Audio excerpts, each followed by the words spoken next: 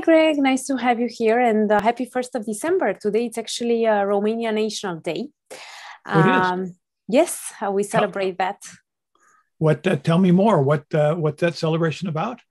So it's National Romania Day when actually Romania got, so first we were three territories, Moldavia, Transylvania, and Romanian country, let's say. And I'm not sure if I got the proper translation, but in English, but I think that's how it is.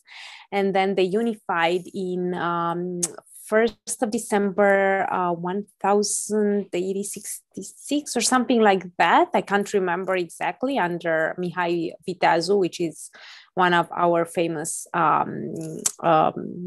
let's say at the time, leaders. So today it's actually Romania National Day. So happy 1st of December. Great. Happy And Romania Day. I'm always excited about Romania. oh, thank you. And then I guess with this, it's also the first day of the holiday season, which are all excited, but sometimes can also be stressful. Right. Stressful with food, stressful with shopping for people, stressful with what am I going to prepare for dinner? What am I going to do? Yeah. What are my plans, right? So here Yeah. we are. Thank you so much. Just a small and quick and sweet holiday edition, which Yeah. we thought that will bring some guidelines to our viewers and listeners. So, Greg, first of all, I would like to ask you, what are your plans for this holiday season, and how are you trying to kind of balance the stress of eating a healthy diet, but also to enjoy? Yeah. Interesting. So it's interesting how our discussions of nutrition and health and the concern people have eating too much over the holidays and so forth. But that's combined with too much stress. And for people who study metabolic health, it turns out that stress is a huge, you find these glucose spikes that people have caused by stress. So how do you manage stress?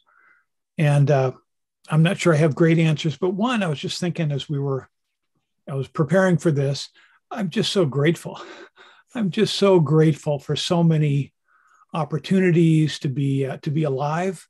One of my close friends passed away just a few days ago, and it's just so sad that the international struggles and so forth. But we have so much to be grateful for, and the holiday season is when a time you think about that. I was thinking about stress. How do you relieve stress? Well, one way, you listen to holiday music. You put on a song and it's just a happy song. It's a song of the season, and your troubles sort of melt away, at least for 3 minutes when the song's on, and then maybe they come back. But anyway, so how do we manage stress? There's a lot going on at the holidays, but we just have so much to be grateful for. And, for Christians, it's a super important time of year. For people that aren't Christian, it's a great time. The free market capitalists say that, gosh, this is a time of year where everyone's focused on making other people happy, producing goods, giving, all this stuff. So it's a great time. And that's great. Actually, just wanted to add it to this in terms of music. It's nice because for me also, I remember when I was a kid and we listened to Christmas carols, like Romanian traditional one. And one of our tradition was to go with our parents to Christmas carol concerts, which were actually sang by Romanian and orchestra. And they were so, so nice. And it was always that time of the year that we were looking forward to it. So it's funny that you kind of mentioned this because it bring me really great memories out there. And what would you recommend, or what would you do during a Christmas meal, because you don't want to stay there and just count your calories or just looking into the plates and just feel bad that you can't eat that and that. You also have to enjoy. And as you mentioned, this holiday is also to celebrate that you're good, you're healthy and grateful. So what are your small tips, recommendation, if you have some for us? Well, first, before I forget, let's have a link to Romanian Christmas music that we can put under, so people who want to click and watch a YouTube. I will do that. Yeah. I will send that soon. So one of the interesting things about nutrition and healthy diets is the sort of back and forth between feasting and fasting. A tradition, if you think about holiday, you have a holiday feast, you have a gathering and people come and they eat, maybe too much, but they eat a lot of different things. It's feast time. And if you look at, in the other side of feast time is fasting.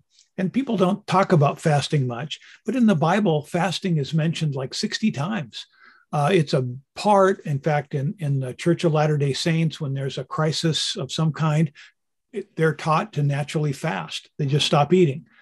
And there's a lot of people that talk about the clarity that comes from fasting. When you go, and you don't have to fast for a long time, but even a fast for 18 hours, even a fast from dinner to morning is breakfast. You break the fast with your breakfast. But a day fast or a 2-day fast, I mention that because holidays are time of feasting, and feasting is okay. And part of and I think Advent, different times traditionally were times of fasting that were followed by times of feasting. So I don't have any nutritional advice to give on, people, you ask me about Christmas meals and I'm saying fast, don't eat at all. No, there are times for fasting and feasting. And in terms of your health, it turns out to be hugely beneficial to go a time without eating. Who knew? So. Right. Yeah, that's funny you mentioned that, because it's also for us, for example, so the religion in Romania, mostly it's Orthodox, and we do before Christmas, we do fast. Sometimes we do fast. There are people who choose to fast for 1 day, 2 days, or even sometimes for 3 days in a row, or people who are actually doing these, not fasting, but eating just certain food that they're allowed to eat 6 weeks before. And they do this not for counting calories or anything. They just do this for religious beliefs. Yeah. And then, as you mentioned, it's the time of the year where you celebrate and feast and enjoy with your family. And I just want to jump in here. For me, not that I have too many advice either, but to be honest, for me, it's that time of the year where it's not all about food. It's all about, and we as Europeans don't concentrate only about food. Of course, it's an important thing, but it's not about this. It's about gathering with family. It's about taking time. And I remember how if you ask me how I spent last Christmas, I literally took my skis out and I went for cross-country skiing and I tried something new. And I was grateful and feasting with my friends that I was healthy enough to do that and privileged enough to experience that. So if you were to ask me, I would just say, go out there, find a nice activity that you enjoy, get some fresh air.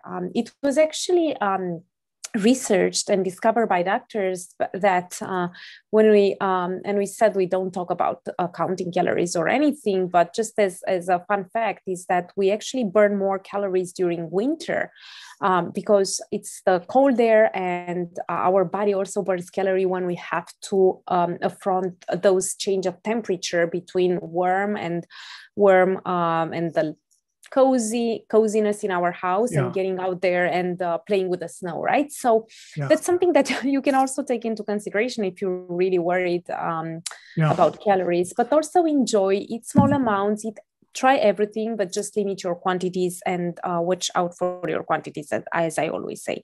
And try new activities with your family. Enjoy Christmas carols, Christmas music, a nice bath, or a nice activity outside in the winter.